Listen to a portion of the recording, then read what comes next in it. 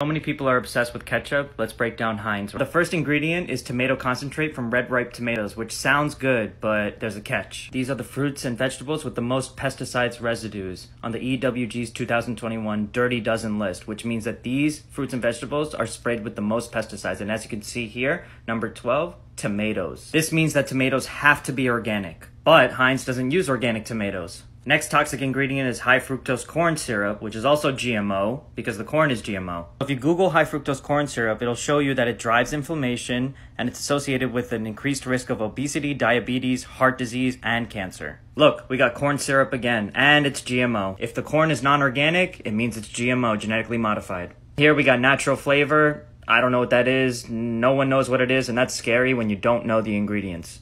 Fun fact, high fructose corn syrup is banned in Europe, but not in the United States. Here's a much better option if you wish to eat ketchup. Look, it even says organic and unsweetened. Look at that. All the ingredients are organic and there's no high fructose corn syrup. Always read the ingredients. You are what you eat.